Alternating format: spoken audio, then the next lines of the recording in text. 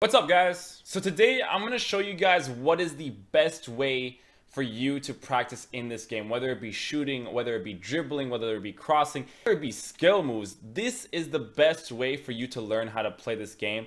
Obviously, you will interpret what you do, what I'm about to teach you, and you have to interpret it to online, because online is the best way to learn how to play this game. But I'm going to show you what you can do in order to practice the certain things that you want to learn. For instance, I know a lot of people ask me, what's the best way to practice my body feints? What's the best way to practice my fake shots? I'm going to show you guys exactly how to do that. So what you guys are going to want to do is that you want to go to your settings. You want to go to your game settings.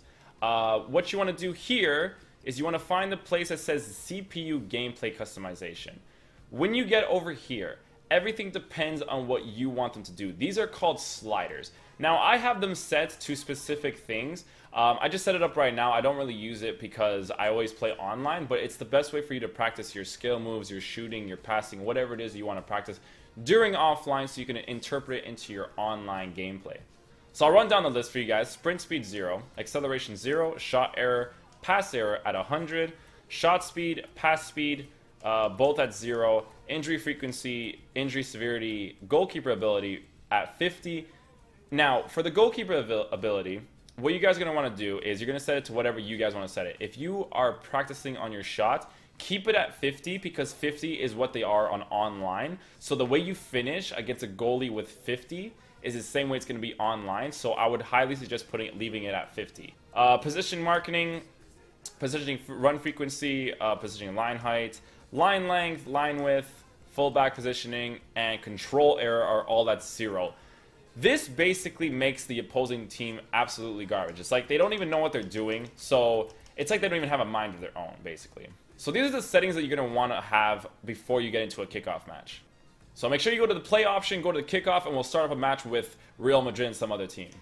Another thing that you guys are going to want to do is you want to go to your game settings and you're going to want to play on clear to make sure that it does not rain, because rain is the worst way for you to practice because rain affects your gameplay a ton. So make sure that you're playing on clear as well. So now that you're in a game and you have people like Ronaldo and Sergio Ramos, you can now practice the things that you want to do. So for instance, people have asked me, oh, how do I practice body feints? How do I practice fake shots the best way possible?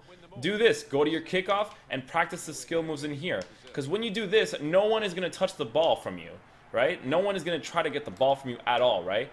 Now, obviously, once you perfected the skill move, you're going to want to play online, because online is where you improve as a player, obviously, because you're not going to want to play against a CPU, because the way the CPU plays, they don't play the right way. They play very, like, sweaty. Make sure that you don't play against CPUs when it comes to improving your gameplay in general.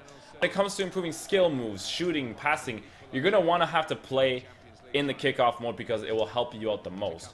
I used to do this a lot for games like FIFA 14 where I would play the demo and just practice the skill moves like this. Like, I'm just doing a bunch of fake shots right now. I'm doing a bunch of body feints and stuff like that too. Like, it's just the best way to practice. If you want to make the goalie on the opposing team really bad to practice your shots, you can do that too, man. Considering that the team is really bad, they won't even touch you, dude.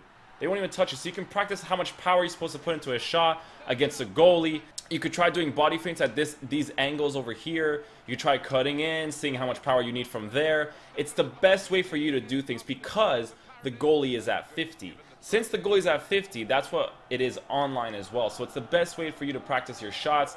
Whether you should move up quicker, whether you should not move up quicker, it's really up to you. For finishing, you're going to want to push the players a little bit farther, of course, because they're basically playing park the bus right now. So you obviously don't want this to happen. So what you're going to want to do is you want to go to your settings. If you want to practice your shots, make sure you go to your settings, go to game settings, go back to the CPU option, and they'll give you the option down here where it says position line length, right? So this is at 0 and position line height as well. Sorry, I think there's a couple more here as well. No, there isn't. So just these two over here. Put them to 100 because that's when their players are going to completely push up and they're going to basically leave themselves vulnerable in the defense, and that's when you can practice your shooting and your finishing. So now that we put it to 100, we can now test to see exactly what the players are going to do on the field, and I'll show you guys exactly what's going to happen. So let's just kick this ball out, and you guys are going to see the complete difference of what the opposing team is going to start doing. So the moment I get this ball, you will see the team will start to push out. Let me just get this ball real quick.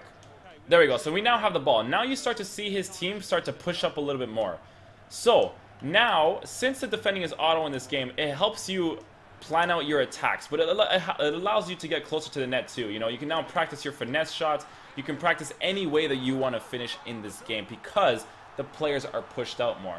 So yeah, guys, that's basically it. That's the best way for you to learn the skill moves, the crossing, the shooting in this game.